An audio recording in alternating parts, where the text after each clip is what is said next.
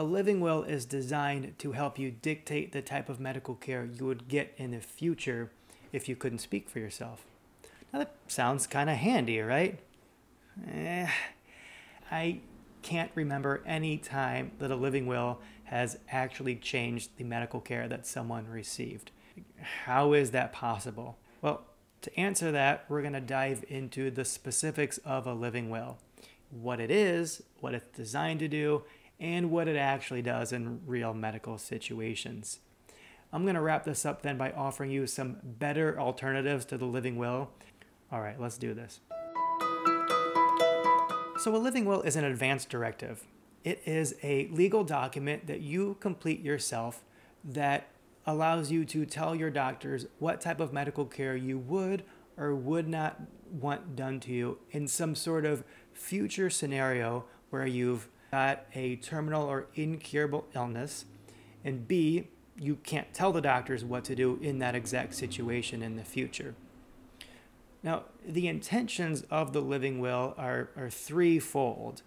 One, to give you autonomy, right? To give you control over the healthcare you get, even if you can't speak for yourself. Two, to unburden your loved ones or whoever would be making decisions for you by having your wishes clearly written to give them peace of mind that they're acting according to the way that you would want to be treated. And three, just delivering on giving you peace of mind by having a clear plan for the future in place. Now, does the living will actually deliver on these promises? Not so much. You're probably wondering, how is it possible that by writing your wishes in advance, that doesn't do anything? How can that not change the medical care that you get? Let me answer that by painting you an example scenario of a 60-year-old man who has just been diagnosed with stage 4 metastatic lung cancer. His oncologist has given him 1, maybe 2 years to live.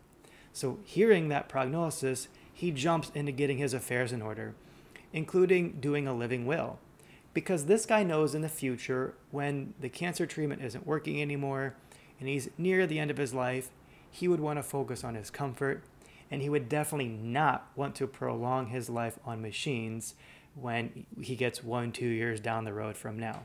So he does the living will. Flash forward 2 years, and he's still alive and kicking, and he's doing okay, but slowing down. Suddenly he comes down with a nasty pneumonia. He's rushed to the hospital. He's in respiratory distress. He's too sick to talk to the doctors because he's delirious at this point.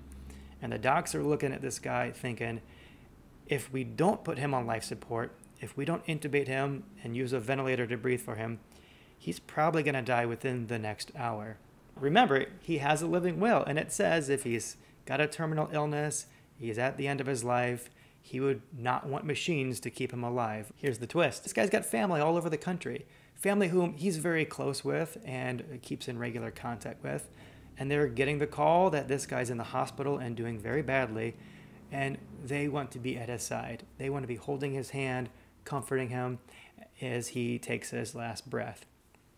But they need a couple days to get to the hospital. If the docs don't put this guy on life support, they're not going to make it in time. So, what would this guy want? Would he want just to be left to die alone naturally, according to his living will? Or do you think he would accept a short-term bout of life support in order to die with his family around him? This is one example of many about why a living will just sort of sucks. It can't possibly predict the exact way things are going to go down.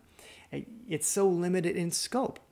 Even if you've got a serious diagnosis, even if you know what you're dealing with, like stage 4 cancer, it's impossible to predict exactly how and when your illness is going to change the course of your future. And it's equally impossible to predict exactly what you're going to want the doctors to do in that exact situation.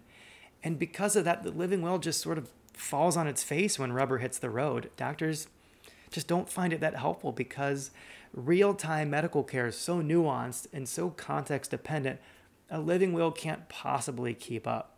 You may be hearing that and thinking, oh, well, geez, like, all right, what do I do then? How do I maintain control over my healthcare? I would offer 2 alternatives to a living will.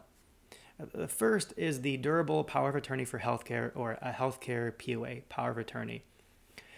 A power of attorney document has a huge advantage over a living will in that you're appointing a person to make decisions for you.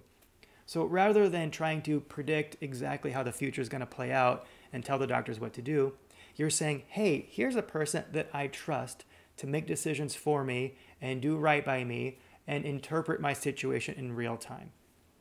That is way more helpful than any singular piece of paper can really be for you. There's a second document that may be helpful for you, but it depends. If you are someone who you're very, very clear that you would never want life support or you never want CPR, chest compressions done to you under any circumstances, you should talk to your doctor about doing a POST form. It may be something different in your state, but it stands for a practitioner order for life-sustaining treatment.